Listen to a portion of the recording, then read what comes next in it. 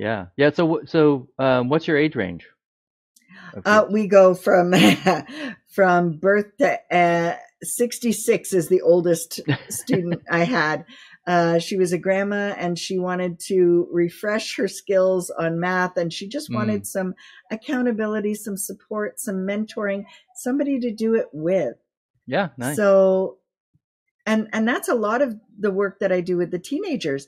If they choose, they can arrange times to meet with me or other people that may be more expert on what they're doing, other parents. So all the parents that are in the school are considered educators. Yeah. Even though I hate using school terms. Yeah.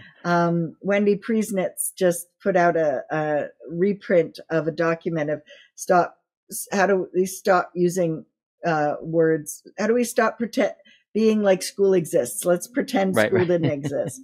How do we communicate in words that are just positive learning words? And taking away the uns and the Ds, and we don't want to de-school, we don't want to unschool, we want to be self-directed, we want to be natural learning, we want to be higher order thinking, and using all those terms that are they're really more descriptive and more accurate to the type of learning. I don't want to tell people what I don't do. I tell people what I do. Yeah, exactly. This is the Agentic Schools Podcast, where you will learn about schools from around the world where children's agency to make decisions about their learning and living is more important than their academic skills.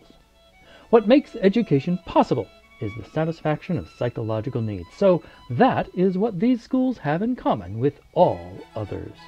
What makes a school agentic is satisfying those needs particularly well.